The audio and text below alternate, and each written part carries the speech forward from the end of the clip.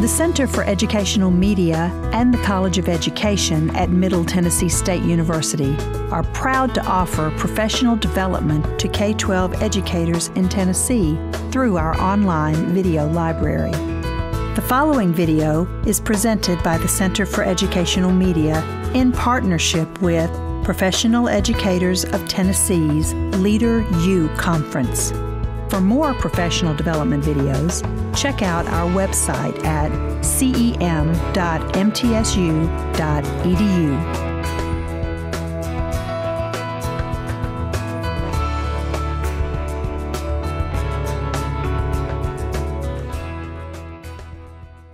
She's the director of Kids on Stage in Mount Pleasant. We just discovered we went to school the same place. I still live in Cookeville, where she went to Tennessee Tech. I'm excited about this session, Cindy, because I work in a STEM platform school with music but no visual arts at all. So I can't wait to hear what you have to say, and we appreciate you being here. Great. Thank you. My name is Cindy Pride, and I'm the Kids on Stage director at Mount Pleasant STEAM Innovation Campus. For many years before we had a STEAM campus, I was the Kids on Stage coordinator at the middle school, which is a middle school of the Visual and Performing Arts. I do have an arts background. I'm a Bachelor of Instrumental Music from Tennessee Tech. I taught in the classroom for about 15 years. And then I went on to Tennessee State for my master's degree, and I was hired to be the coordinator of Kids on Stage. Interesting story. You know, most of us, as we go into our educational leadership, we're looking for a principalship, an assistant principalship, some way to get in. Wasn't just a few months after I'd graduated that my principal mentor came to me and said, "You need to interview for this assistant principalship. It's perfect for you. It's at a school of the Visual and Performing Arts." And I went, yes. So I took the interview. I drove into Mount Pleasant. I really connect with Mount Pleasant, just to be honest. I'm from a coal mining town way up in Virginia, and it kind of has the same vibe, a lot of 1980 models cars. So I loved the town when I drove in. I enjoyed the interview. It was a panel interview, and I connected with all the staff. And then they told me the job description. I would be in charge of buses. I would be in charge of cafeteria duty and testing. And I said, "Thank you very much for interviewing me today. I wish you all the best of luck." So I walked out of the room and said, "Please don't offer me this job." And I went back to teaching band. A couple months later, get a call from the central office that said, "There's a position we want you to look at." And it was Kids on Stage coordinator, the exact same school, but doing what I wanted to do all along, which is the arts. That's my passion, and that's what got me started in this position, which rolled over to our STEAM campus. If you don't know anything about Mount Pleasant, I hate that you missed our morning session, because Ryan Jackson is infectious. I was telling someone earlier that there's days that I drive onto the campus. My office is at the middle school, but I'll just swing into the high school parking lot and just go stand in the hallway with him. Just 5 minutes, and then I'll get back in the car and drive to the middle school. It's a great way to start your day. If you know you have one of those rough meetings, he is definitely the voltage behind success, absolutely. So thrilled to be there, and also thrilled to be here. If you're a Twitter follower or a Twitter user, I do have a handle. It's at @kidsonstage_. There's several Kids on Stage at Twitter. Who knew?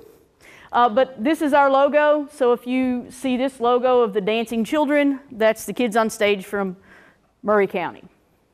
What we're going to do today. Today, we're going to discuss the arts and how infusing arts into your STEM curriculum can help your students. In particular, we're going to look at how that curriculum widens the scope of student reach. Helps with our diversity for sure. We're going to explore the ways the arts can strengthen student learning outcomes, and we're going to explore how to build a creator culture focused on a STEAM education. Our students consume, whether it's data or material things. They live in a world that products just infiltrate them daily, and it's really important for us as educators to show them a way that they can not just consume, but they can create, and really that they can respect. So what's an arts-connected education? Because when you put the A into STEM, you have STEAM. And a lot of people will say, well, what does that mean? Does that mean they just get extra art classes? Does that mean we do cute little projects? Many years ago when I started this work, the staff I was working with had the same question. I know what you say, but what does that mean? So as a staff, we developed this phrase.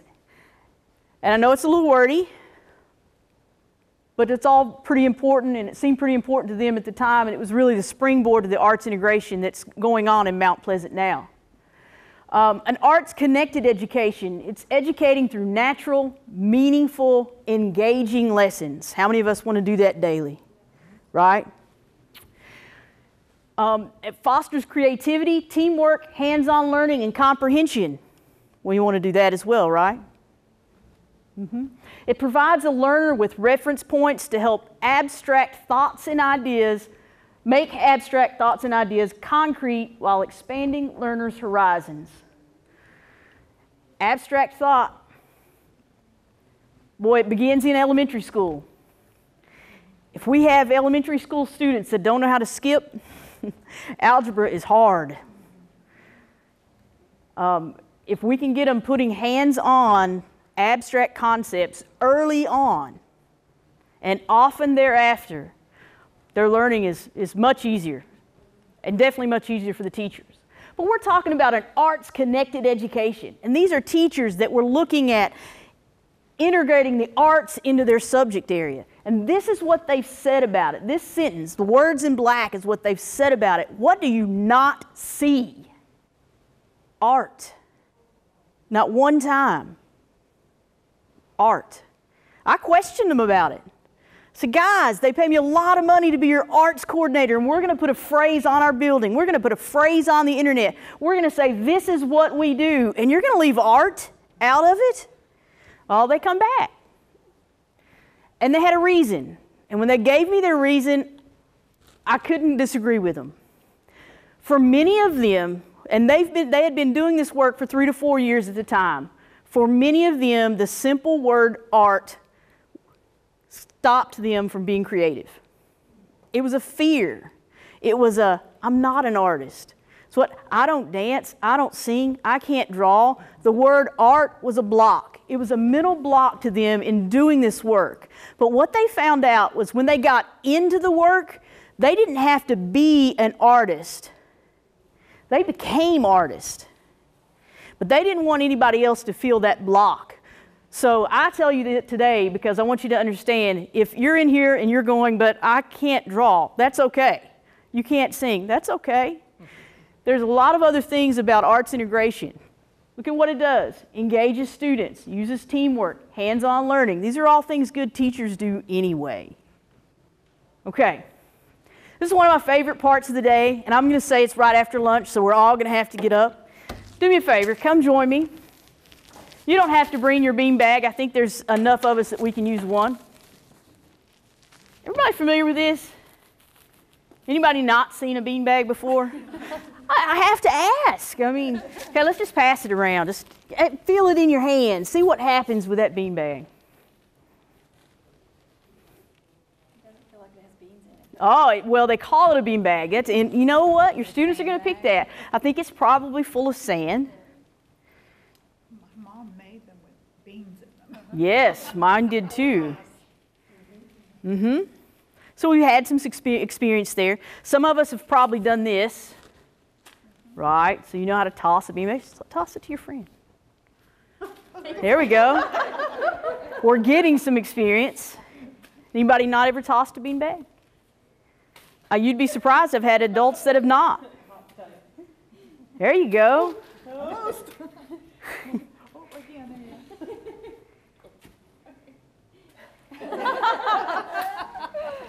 That's pretty low stress, right? Most people can be successful with a bean bag, and there's a little humor to it if it drops, but it's not a big deal. But what if this bean bag were a football, and I handed you the football? How would you throw that football?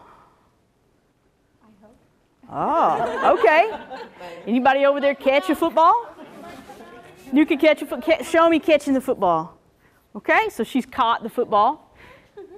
What if that football turned into a basketball? How would you throw that back? How would you pass that basketball? Okay, we'd bounce it. Look, she caught it. She caught it. Good.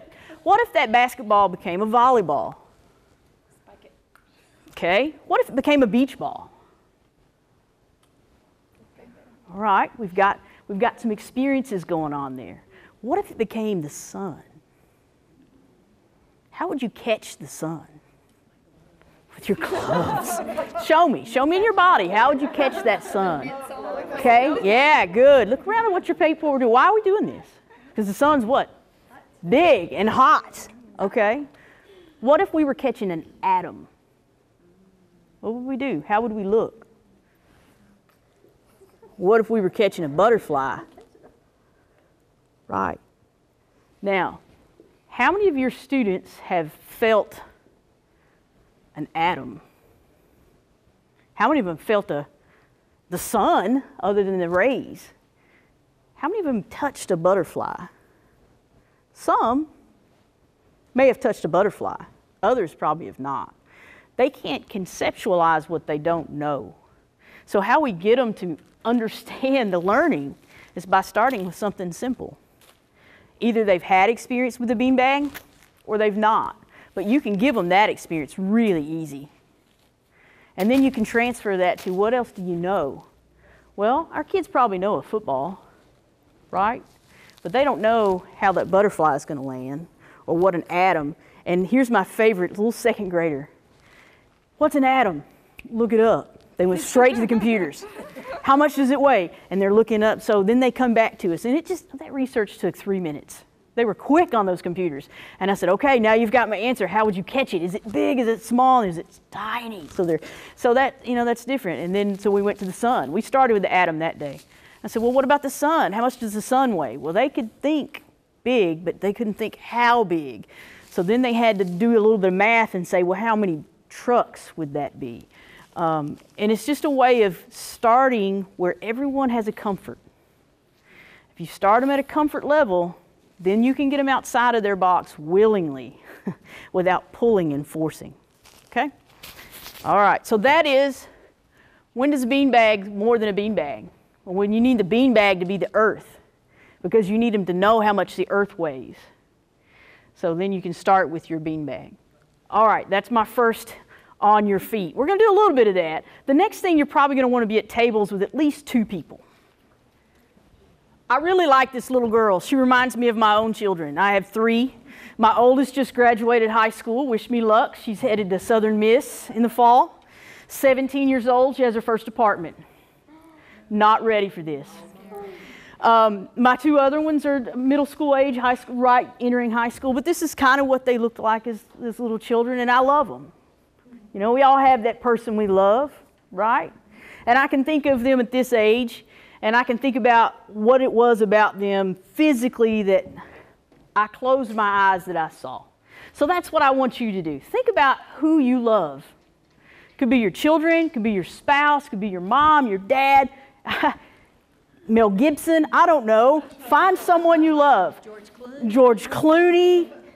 Now, please realize this is a lesson for adults. If I was teaching this lesson to high school students, I wouldn't teach it the same way. I'd modify it. This is for you. Think about the person you love, and I want you to think about their most attractive physical feature. Their lips, their earlobes, their hands, their shoulder blades.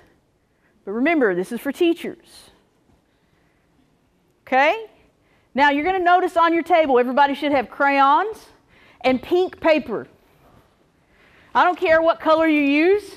So you're going to draw a picture of the person that you love where the feature that you most admire is enhanced. Wow, I have some good artists in this room. Okay, why don't you just pause for just a moment? Take a few seconds and show your picture to a partner, one buddy partner, that's all I'm asking. But here's the assignment. The only thing that buddy partner needs to try to do is identify the enhanced feature. Okay, great. Now give a little bit of feedback. If that feature is hard to identify, give them some suggestions. So at this point, you may or may not want to make changes to your own art.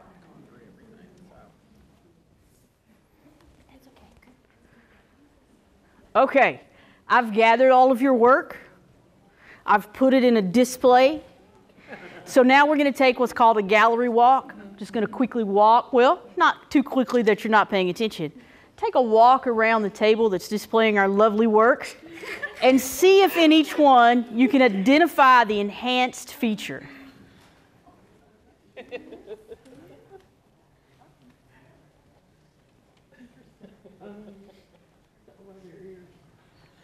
So let's talk just a moment. What do you see when you look at the work? Variety. Can you tell the features? Yeah. There was intention in this drawing, right? How did you feel when I asked you to draw a picture? Nervous. A little awkward, right? I can see that. And some of your students will feel the same way. I try to always tell them if I'm going to display their work so that they have a chance not to put their name on the front. Not displaying the work is not an option because it's important, and I want our students to display their artwork as well as I want them to display their written work. And a gallery walk's a great way to do that. I try to always scaffold by giving them a moment to get with a buddy. Hey, what do you can you see this? Just a quick feedback so that they can come back and make any adjustments. But this is our gallery walk. I love to see these all displayed together. And it's a great opening part of the year. Okay, have a seat and I'll explain to you how that lesson began. That quick little lesson followed through the creative process. The creative design process is how artists create artwork, musicians create musical work, but it is also how engineers create everything else. The creative process and the engineering design process are really the same process. We started using it in education a few years back at Mount Pleasant. And it's given us a way to include art practices in classrooms that were really hesitant because it's an engineering design process. Some of them really were able to reach the engineering side a little faster than the art side. Started with a challenge, an inspiration. What was my challenge to you? Draw a feature. Yeah, think of the person that you love and what feature do you admire the most? So we did some imagining, we did some generating, whether that was in our minds or maybe on a scrap piece of paper. I saw some of you think, well, maybe I need a few pieces of paper. That's okay. We did some planning and focusing, although this was short, so not much. Some exploring. Do I want a big head? Do I want a small head? I don't like that. Let's try something different.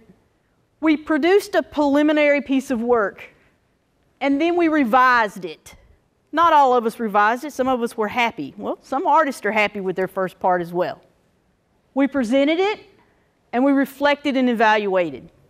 All through that process, I noticed the conversations at your tables. Some of those were prompted by me saying, get with a buddy. Some of those occurred naturally. Let them occur. It's a natural part of the process. Oh, I like what you're doing. Oh, I wonder if you could, those are natural. That's the way we as adults work. Our students are really no different. That little bit of chatter sometimes moves lessons along more than it hinders lessons. And then it reflects back to another challenge, another inspiration. This lesson started for me 2 years ago when I was called to fill a leave for a science teacher, an 8th grade science teacher. She was called away from the school unexpectedly. She was going to be out the rest of that day and the next day. Now, I don't know about where you work, but where I'm at Mount Pleasant, substitutes get lost. So it's very rare that we have a full group of substitutes. It's not uncommon for administrators to have to fill classes. So it was one of those days that I was filling for this 8th grade science teacher, who, by the way, is fantastic, and she had left this assignment for her students. It was a written test. They had obviously already studied about the life cycle of the darkling beetle. My role, simply to take up the test. But after the first class, what am I doing? I'm reading the answers. What do you think I got out of this? Typical 8th grade student, what's their answers going to be like? Just the rote memorization of what's that word? I got a lot about the life cycle of a darkling beetle. From the start to the end. Some of them drew me fancy pictures because I'm the arts coordinator and they thought that would help them. I found very little focus on the role of the mealworm in the cycle of the darkling beetle. Some of them didn't even talk about a mealworm. And I'll be honest, I had to find a book and look it up. But their focus wasn't there. And these were some of our brighter students. So I handed the papers back and said, let's try this again. And we did this quick little lesson that you just did on drawing a feature. Now for them, we drew the feature of their favorite car, or for most of them, their iPhones. But it worked. It worked really well. And then I had them rewrite the assignment. I love this quote. When we direct our attention to exploring masterworks, we borrow the eyes of genius. And this is the masterwork that I pulled for this lesson. This portrait is still hanging in New Orleans Museum of Art. This artist was probably challenged with much the same challenge you were. What was their emphasis?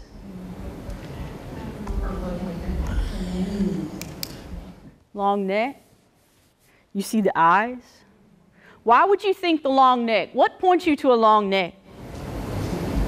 It looks like it's exaggerated. It is. It's exaggerated down, has a definite point. It starts with a point. The nose is an angle straight down. It's in the middle of the picture. It is the brightest part of the picture. So that's what draws our eyes. Maybe he really liked necks too. Well, I haven't done the research. It could have been the artist, or it could have been the artist painting for someone that says, this is the feature I admire the most in this person. So I'm not really sure the story there. One day I'll look it up. That'll be a new session. But for the 8th grade students, they came to this pretty quick. They came to the understanding of the neck pretty fast. And then we could talk about, how did you know that? Well, he emphasized it. Okay. Here's my challenge to you, 8th grade students. Did you emphasize what you're being asked to emphasize in your writing? I didn't say anything about the darkling beetle. I didn't say anything about the mealworm. I just asked, where was your emphasis? Reread that question, and where was your emphasis? And their writing improved. So sometimes we just have to take our time and stop and look at the pictures.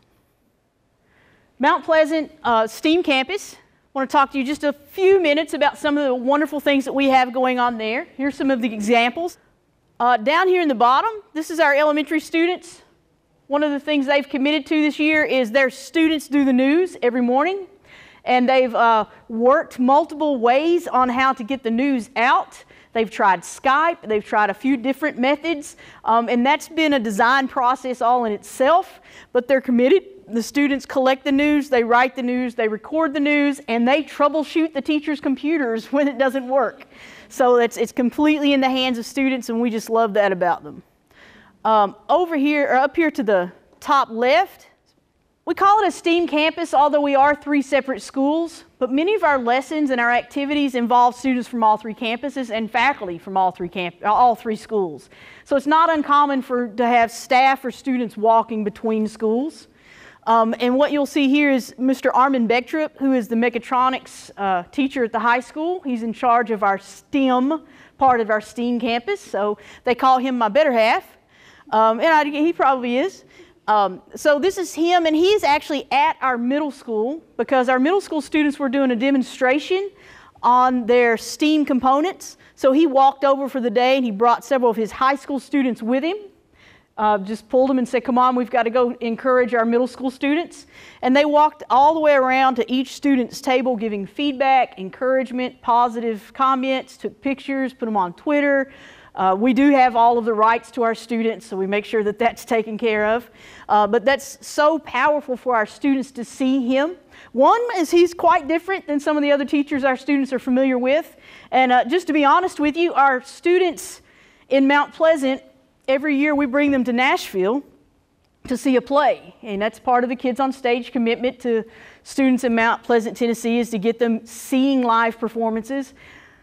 I really choose Nashville for 2 reasons. One, the performances here are quite good, and 2, about 50% of our students have never been to Nashville. Think about that. We're 60 miles away. They've never seen the Capitol. They've never seen a taxi cab. They don't know how to cross a city street. So that's some of the things in 5th grade that we cover. We get there early. We park by the Capitol building. We get them off the bus. We show them how to cross the street safely. We show them a city map. I've been known to hail a taxi, to let them look around. Whatever we have to do, we take them to the fountains. We explain to them why they can't put their hands in the water. I mean, it's things that students that grow up in that environment know from small ages. But our students, a lot of our students just don't have that opportunity. We take them to the public library if we get a chance so that they know what the public library looks like here. Believe me, the public library here and the public library in Mount Pleasant is a world of difference. And our students need to know that there's variety. So that's some of the things that we're committed to doing. So when Armin Bechtrip walks in with his yarmulke on, our students notice the difference. Big difference to them. But when he spends time talking with them and encouraging them and saying, what if you did this? How about that? Great job. I'm coming back tomorrow to see if it works again. They're all over it. They eat it up. They're like sponges. So this is part of our middle school projects. This middle box here, this is a teaching artist from Tennessee Performing Arts Center. We work with Tennessee Performing Arts Center quite a bit to bring teaching artists down for our students yet again, trying to get them exposed to different people, different viewpoints. And it's also powerful for our teachers as well because they can take a different role in that education process. These were 90-minute lessons, and what our students are doing is they're standing backstage. We have a screen in front, and then this is the audience on the other side of the screen, and they're manipulating objects backstage to be projected in the front. And then they have peers in the front that's giving feedback. So just the way objects move was a huge part of this lesson. We are pretty fortunate at the middle school to have fantastic facilities, I will say that, but our students, we want them touching it. We want them doing the projects, not just watching the projects. This one down here was an 8th grade science unit. They'd been studying mixtures, so we had turned it into a arts integrated projects, mixtures, and visual art. And they are, as you've probably heard from Dr. Jackson, we are co-oping with Omar College of Design. We have a huge number of students that are interested in fashion, and our 8th grade science teacher knew that. So she started working with the visual art teacher in designing this lesson. So the students designed paper and fabric that were all marbled by the students. So they went with mixtures, how things moved. And then she brought in milk and dye, or milk and food coloring, and then they did that part. And then the visual art teacher said, okay, so now you understand how it works. Let's really use some projects. So she brought out her dyes and silk scarves. Oh, the fact that our students could marble dye a silk scarf. Some of them probably never had a silk scarf. And then they could wrap it up and give it to their mom for Mother's Day. Oh, right. So, and it was beautiful. I will say this is my daughter, and that's my silk scarf. So, yeah. So I will throw that one in there. Up here, another project I'm really proud of. We do teach arts in all 3 of our schools. Until last year, the only arts at our elementary and middle school were visual art and high school band. Not our middle school, elementary and high school. They had visual art in elementary school. Then they had visual art or band at the high school level. That was it. Now, our middle school, they come to us in 5th grade. They take dance, visual art, drama, choir, band, and one more. They take everything. Dance, drama, choir, band, and visual art. They take all 5 art forms as a 5th grader. Every day they take something different. We do combine choir and band in 5th grade, so they get 1 day of PE. Now, when we first started this, I had a lot of fathers that said, my son is not taking dance. Okay, we called it movement. Your son is now taking movement. So it's worked for years. Every student takes it. Every student loves it. At the end of their 5th grade year, our students in middle school get to choose what they want to take. Guess what 96% of them put as their first choice? Dance. They love it. They love the others as well, but that seems to connect to 5th graders because they like to move. But we do that. Now, when we first started, remember our elementary kids came to us with nothing but 1 day of visual art a week. And they left us after 4 years of art every day to go to a high school that had band and visual art once a week.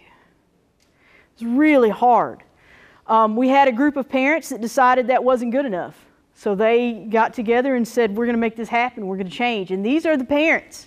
You saw our stats. You saw where we came from. You saw our ACT score. I've been there for 7 years now, and I can tell you the darkest of times were dark. I've been in the high school when it was a scary place to be. I've stood as the 8th grade name caller at 8th grade recognition, calling our students out, knowing the top 10% of our students were going to walk out of our door and right into the private school 2 miles down the road. It's hard. It's hard when they say, why are the test scores at the high school so bad? And I say, because all of our students go to the private school. How do you stop that? You change the culture. That's how we stopped that. We went from 10% of our students every year leaving to go to private school or another school option to 1%. Yes, 1%. I'm thrilled. And I'll be honest with you, this little girl, I don't live in Murray County. I drive in. She wouldn't have went to Mount Pleasant 2 years ago. She's going there this year as a freshman. Thrilled to have her there. Not only is she going across the street to Mount Pleasant High School as a freshman, but she can now take band or choir or dance or drama, just like or visual art, just like she could have at the middle school. Every opportunity we have at one, we now have up at the high school, and our elementary school has everything except dance, which next year we hope is part of their PE curriculum. So it's been a huge, huge improvement for us. So the first thing I want you to remember when you leave here today is the A in STEAM is hugely important. And if you want the A in STEAM to work, you have to build your arts curriculum to make sure that it happens. Because this lesson, and this lesson, and this lesson, and this lesson, and this lesson wouldn't have happened without an art teacher. They didn't necessarily teach the lesson, but they were there for the regular classroom teacher to say, let me help you. They were that springboard. So don't forget, A in STEAM is important, but the A is important by itself as well. Okay, to this lesson here. We do have high school band, we have had for a while, and we're thrilled that our programs are growing. However, we're still growing, which means we still have quite a few needs. One of the needs is mouthpieces. I don't know if they eat them, if they throw them away. I don't know. I taught band for 14 years. I had the same problem. They disappear. We have an ingenious student who realized his friend who played baritone couldn't pay $36 for a baritone mouthpiece. So this student was going to quit band. He said, I can't do it anymore. I can't afford another mouthpiece. The young man was also in Project Lead the Way. They had a brand new, so excited 3D printer. He said, I'm going to make you one. This kid laughed at him. He said, no, really, I'm going to make you one. So he sat down in class and made a baritone mouthpiece. I walked down the hall and see the two students standing. The mechatronics classroom is here, the band room is here, and they're standing in the middle. And my first thought of, why are you out of class without a hall pass? And then I saw he's holding a 3D printed mouthpiece. I went, wow, this is amazing. I said, tell me your story. So they explained to me that they needed a mouthpiece, so they just went and printed one. And of course, instrumental music person here, my first thought was, it's not going to play. I said, okay, let me see it. So I picked it up, put it in the baritone, and it played. Played well. It didn't play perfect, but it played well.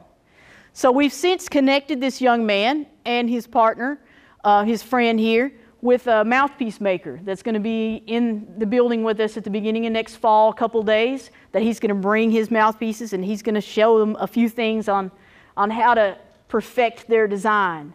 It would not have happened except this student said, I have a problem, we're going to fix the problem. Yeah, so it's now going to be part of their lesson. 8th grade, I can't say enough about our teachers. This lesson was 8th grade quilt block project. This teacher is Miss Deanna Hall, 8th grade science. She's fantastic. Miss Cheryl Jelonic, she's our visual art teacher. She comes to us from New York City. She's had several shows, and her art is amazing, and she is by far the most patient teacher I've ever met. They got together after many, many weeks of going over the periodic table, and the 8th graders knew all the data that their little minds could stand, but still we weren't happy with the results of what they were able to tell us about the periodic table in our conversations, because it's more than just what they can write on the paper. It's what's the conversation in the hallway. So if I pull your student and I say, what are you learning in science? And you're just going to give me, we worked on the periodic table. But if you can't tell me something about it, I know it's not sinking in. And her kids couldn't really tell her what she wanted them to know about the periodic table. So she came in one day with a bunch of quilts right out of her house. I think they were family quilts for the most part. And they worked on studying how quilts are put together, design, all in design process. Now, we've used quilt process design in math class before, but never really in science.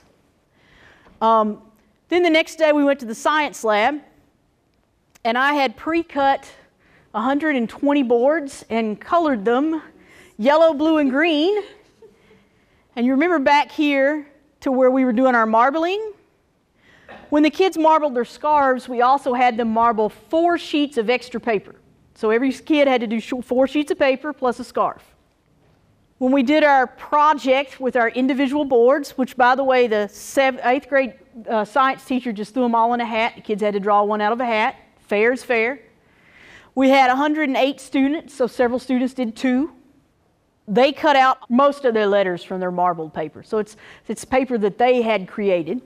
Then they had to do the design. They had to come up with the picture. They had to come up with where it's going to go, what that means, and then they had to write about it. And I've taken the written part off of these because I had them displayed, and I'll show you that in a minute. But then we displayed them. This is our cafeteria. Everybody on your table has one of these, and these are the actual boards. So if you want to pick them up and take a look, feel free. So you can tell, it's really hard from a picture to tell scale. But once you're holding this up, you can tell how large this was in our cafeteria. Stayed up for half the year. I'm going to tell you our 5th, 6th, and 7th graders know their periodic table. Because they sat and ate lunch staring at it every day for half a year. At the end of the year, we had our 8th graders sign up for high school classes in that room facing the periodic table. So after they signed up for their high school classes, they, one by one, without being prompted, took their parent up and showed them their board. And the parent automatically goes, ooh, can we take that home? And the students go, no, they stay at the school. So the students knew this work we created, but we created for someone else. It was really a powerful moment. It was great. I had one student that picked up the wrong color board. And the science teacher, I didn't bring the picture. The science teacher said, well, maybe we got to, I said, no. This is how we learn. Let them do it. So we let them do the whole design process. I hung it up in the cafeteria. I brought the student in before anyone else because I didn't want him to be embarrassed.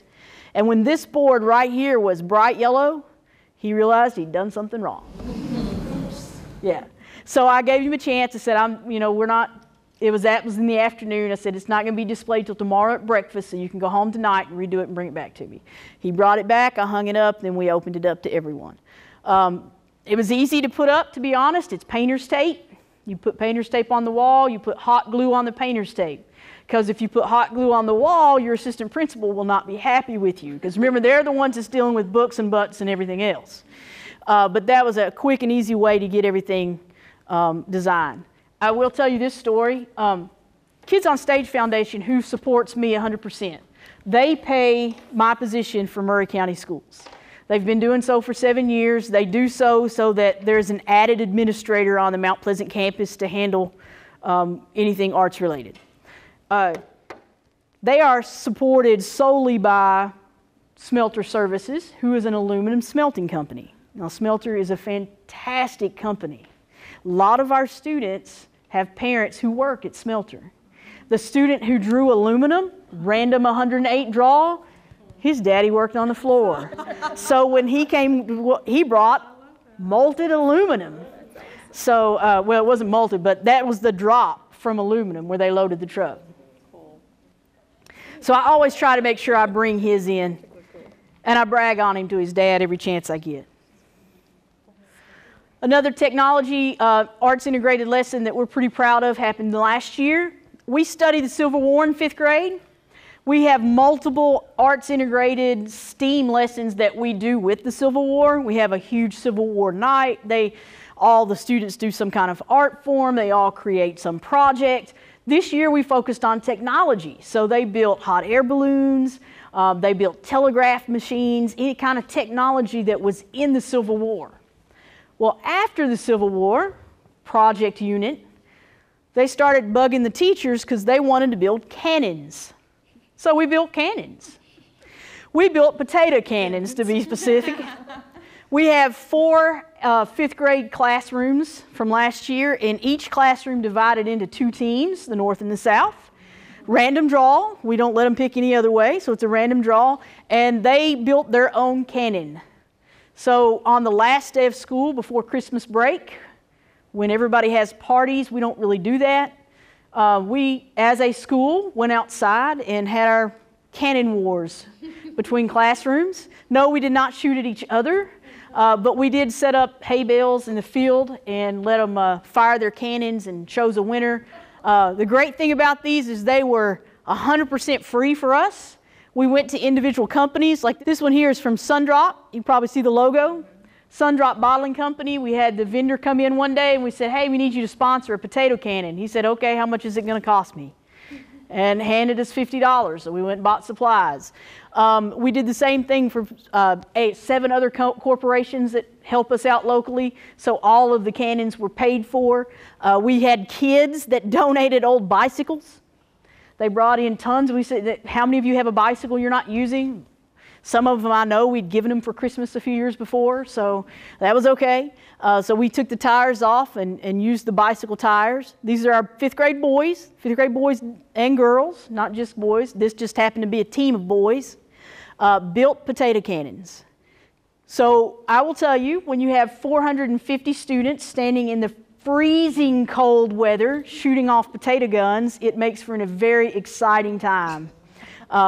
We thought they would go about 100 yards. They went about 300 yards.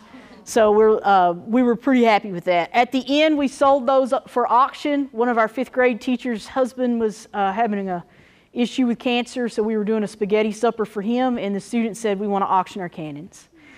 Yeah, that's amazing. So I purchased this one. The Sundrop cannon now lives in my office. The kids like to come and borrow it every once in a while.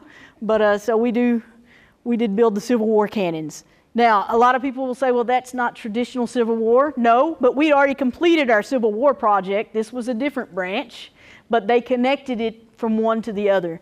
It was also connected from class to class. It was social studies, science, and project lead the way. All 3 teachers gave time. They wrote about the building process for their English teacher. They wrote about the day when we fired them off when they came back after the holiday break. So the kids are, as a matter of fact, that's probably what some of them are still talking about today. Okay, I'm going to take a break for just a moment, but here's what I need you to do. On your table, you're going to see a picture. It's a Norman Rockwell picture. What I would like for you not to do is turn it over. So just look at the front, not the back. And I want you to talk with your team for just a minute. And what I want you to come to is a title for this individual picture.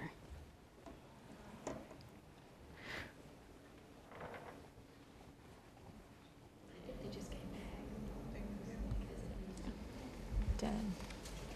15 going on 30. Norman Rockwell. Present. She's just coming in. Oh, she has. She still has her coat on.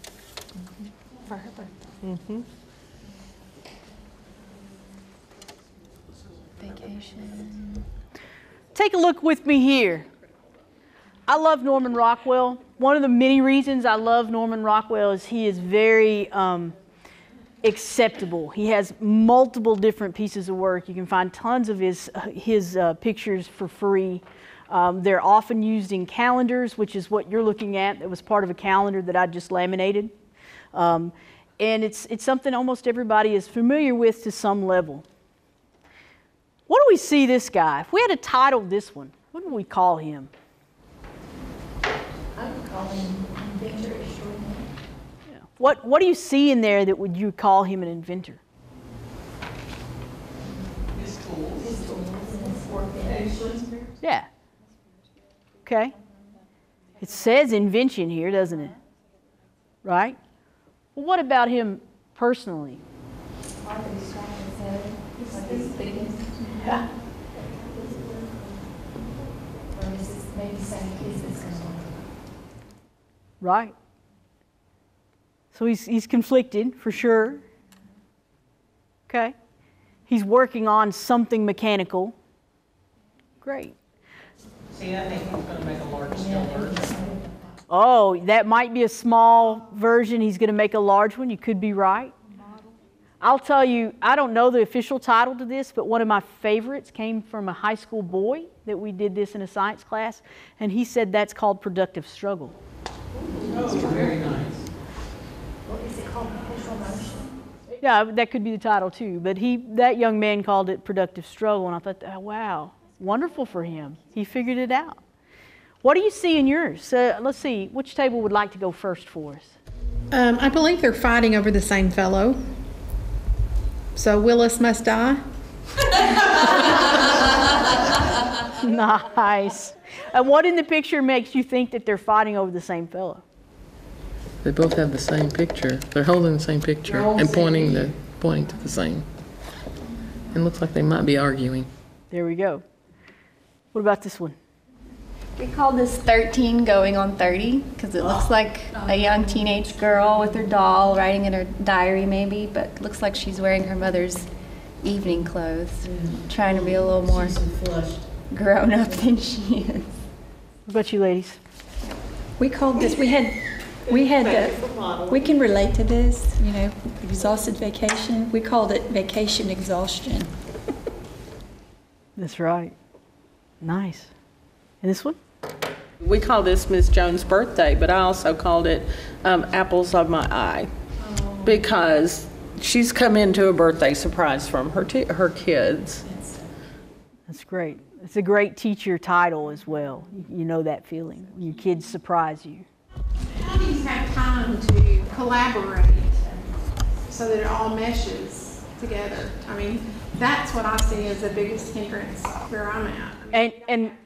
And I think you have to just accept that there is only a certain number of minutes in the day, and that some of those are identified for specific reasons. So there's just not a lot. You can't build more time into a day. You can't build more time into a year. But what you can do is understand that if it's important, you're going to find the time. A lot of our planning is not face-to-face planning. Science teacher and visual art teacher that planned that lesson might be the only two teachers I have that plan together, and that's just because both of those are face-to-face people. Most of my other teachers plan through email, they plan through texting, they'll pass lesson plans back from box to box that says, I'm going to do this on this day, can you address this on that day? They'll send me emails and says, can you manipulate the schedule so we can have these same kids for 90 minutes at this time? And either I'll say, yes, I'll make it work, or no, let me see if I can get a substitute for one of you. But if it's something you value and it's a worthy lesson to be taught, you're going to find the time to teach it. Take a chance the first year. If it's something that interests you, take a chance. You're going to know, did it work, did it not? If it worked, do it again. Because it'll work the next year because then you've polished it, right? And the students depend on it. The students that did this project are now sophomores in high school, okay? The 8th graders this year didn't get to do this project. They were heartbroken. They got to do another project. They didn't get to do this one. So the 7th graders, the ones moving in this year, they've already asked for it. They said, we've already been studying. So they're ready. It builds from year to year, especially if you display student work. But to answer your question, we can't create more time. We can just value the time we have. I would say just understand, we all know in education there's certain things you have to do during your planning time. There's certain things you have to do during structured PD for your district. That's not going to change. But can you fit this type of education into your classroom? You can. Here's my advice to you. Dream big, but start small. Start with a project that you can accomplish by yourself in your classroom, or with one friend, or advice in your classroom with your group of students. Build from that success. When you're successful, when you're displaying good work and your students are talking about your lesson in the hallway, that's when you know you need to move on. When they're going next door and telling the other teachers about what you did, the other teacher is going to come to you and say, I want to be part of this. Then build a lesson with them, and it'll grow from there. Thinks in terms of student and community needs. Obviously in Mount Pleasant we have needs that are different than students that you teach. We probably have students that don't have some of the needs that your students do. So think in terms of student needs. One of the things that drives us to make sure our students come to Nashville is that they need that experience. One of the things that drove this project is they needed to have a conceptual understanding of how to put things together so that they could talk about it. They needed to have a reason to talk about the elements other than the fact they're studying them in a book. So that was our student needs. Build your arts program, and I talked to you about that earlier. The A in STEAM is huge, but it will not be as effective if your students don't have access to the arts.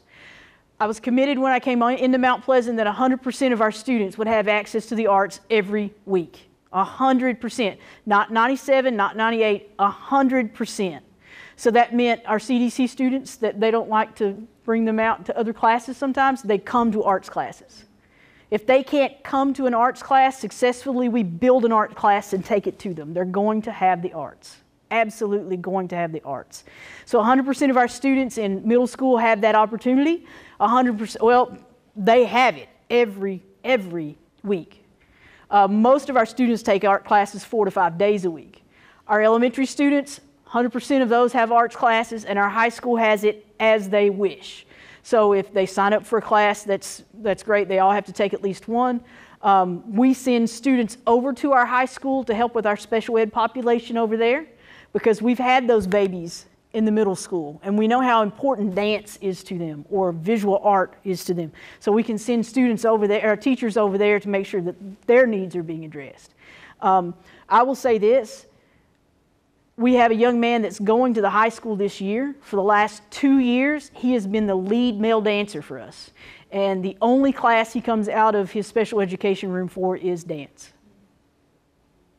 He's not just a dancer, he is our lead dancer. This young man comes into dance class with 25 of his fellow classmates. We're talking football players, basketball players, cheerleaders. They all come into class together. He's teaching the choreography. Yeah. Then they take him back to class. He's amazing. So when he goes to high school, he's going to be in dance class. It's not an option. He's got to. And the kids will look for him. If he doesn't show up to their class, they will go find him. He's that important to him. So 100%. For me, it's nothing else is an option. We have 100% of arts at our school. Continue to show your appreciation and train your students to do so as well. I will be honest with you, this success wouldn't happen without community support, from our Kids on Stage Foundation to the companies that support what we do. You know, like I showed you, Sundrop Bottling.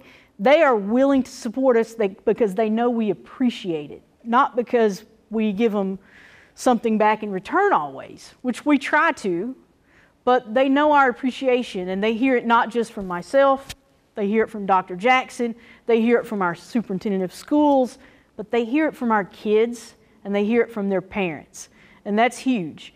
So whenever we do a project, we make sure we say thank you, and we make sure we say thank you to the people who made it possible.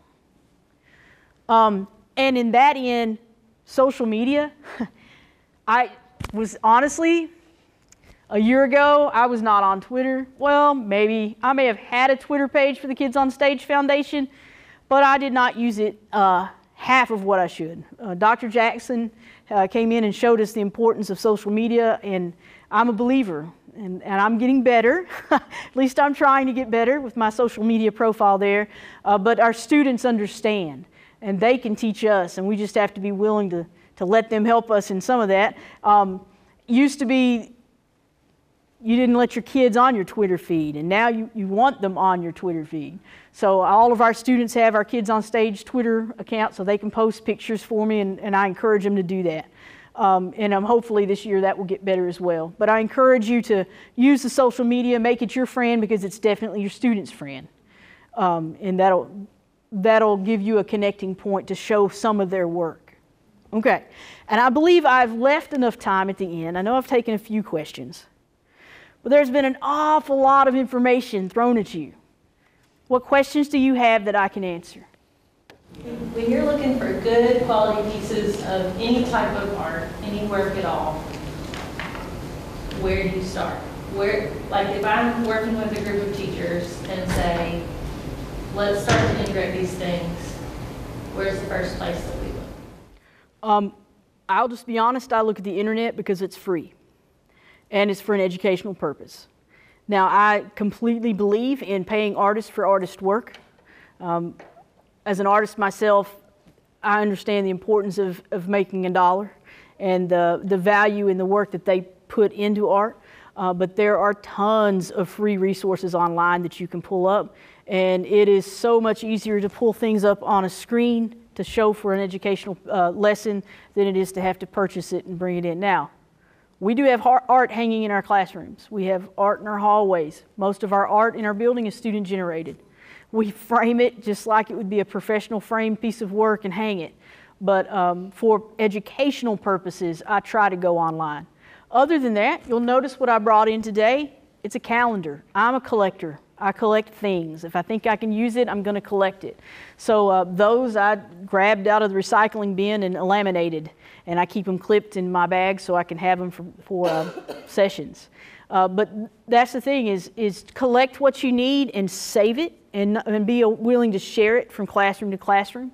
I also have 9 large matted Norman Rockwell prints that I picked up at a garage sale for $1.50 a piece. They are still in the plastic, so I take those with me. The kids get a kick out of seeing the actual work. So again, I'm just a collector. Some great sites online. The Kennedy Center, okay, if you'll Google the Kennedy Center, they have a great resource for you.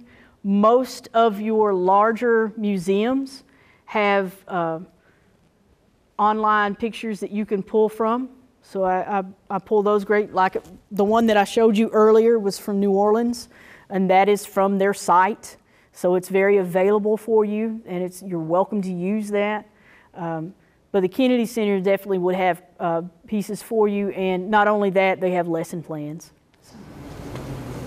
Do you find that local artists, like within your area or whatever, are willing to come and work with the children? I know when I first went to Roane County, I lived in Cumberland County, and I had run across a guy that did pottery. Right. And all we have at our school is music.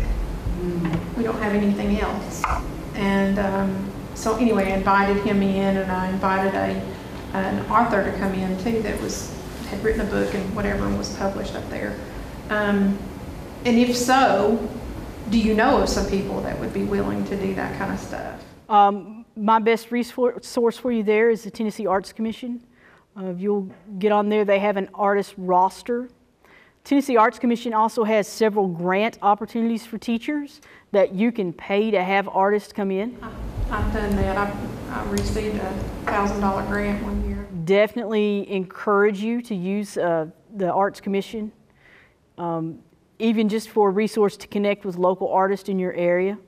But the grant process is all online now. It's not very difficult, but it is very helpful. If you're especially in a rural community, they get very few submissions from rural communities, and sometimes you'll have a much better chance of getting funded that way. Although I'll say I've never been turned down for funding through them, so almost every time we submit, we get something.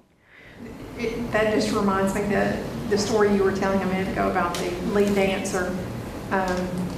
When I had the guy come in and do the pottery, he brought in a pottery wheel and everything. Mm-hmm. And some of the kids got to play around with that. But I had one student in particular who was a special needs, big, huge black guy. I have never seen, I mean, that's what he should be doing, right. You know? And so it was a connection for him, and then I got him private lessons, and so it all worked out really well. When they find that passion, it's contagious for them. Because they'll find passion, success, no matter what that stage is. If you can find their success point, it just grows. Then they're going to find success somewhere else, especially when that other teacher notices their success. You build a kid up for what they're doing well, they'll do well in all things. Any other questions? I have more of your school's philosophical question for you. I teach middle school and high school art classes, and by the time I get them at that age, they've already kind of developed the mindset of, oh, I can't do this, and it's like stepping out into new territory, and so they feel like failures. One of the things that I've discovered in art classes is that it like helps to challenge students to be okay with that failure, to try something new, and to fail and then learn from that, and then do something great from it. Like, do you have like stories about that, or any kind of philosophy that helps? I do. Fortunately for us at the middle school level, we have it set up where everyone takes everything. So they come in knowing we are all artists. We are all dancers, we are all actors, we are all musicians, we are all visual artists. And there are some students who say, well, I just don't like this, or I'm not very good at it. My response to them is always, you know, that's okay. You're going to have some wonderful experiences in 5th grade, and then in 6th grade, you're going to get to decide what you would prefer to do, not what you're better at. I don't talk about in terms of you're not good at something. I always tell them we're all artists. You took art in 5th grade. My youngest, you took dance in 5th grade. We're all dancers. So they have that little bit of an experience. That does two things for us.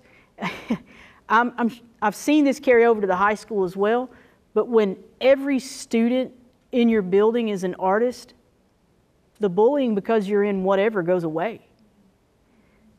Gone. It doesn't exist at Mount Pleasant Middle School, because if you're in the band, the kid talking to you is probably in dance or in choir. Yeah, they may be the quarterback on the football team, but they still sing tenor in the choir. You know, it's... So they have that appreciation. It's not an if or, it's an and for us. We are all this. So I think that builds some camaraderie for us, but it also lets them know you don't have to be the best to be in the group. You know, you don't have to be the best artist to be in art class. You're going to learn. You're going to go from where you are, and you're going to improve. And it's that improvement that we're going to celebrate. So that's where we try to take it at Mount Pleasant, and I'm seeing that it's being helped along through our elementary school. Our elementary teachers have a great philosophy on getting kids to try new things, very encouraging, and I think that's the key. It's just the encouragement. We always talk about the positives. We talk about the improvement. We don't talk about the negative side. Yeah. We do grade. My visual art teacher is a beast on her grading. I think the lowest grade she gives is a 91. But she does have a pretty hard standard, and anything that's displayed has to be a 95 or above. And she holds firm to that. The students know if it's not a 95, Mr. Lonick's not going to show it. But they work to get to that point. So, okay. And to finish up for you, again, here's my contact information. I'm almost always available through email, so that is there for you. And I am on Twitter at kidsonstage_. And when in doubt, look for the Kids on Stage logo with the dancing students.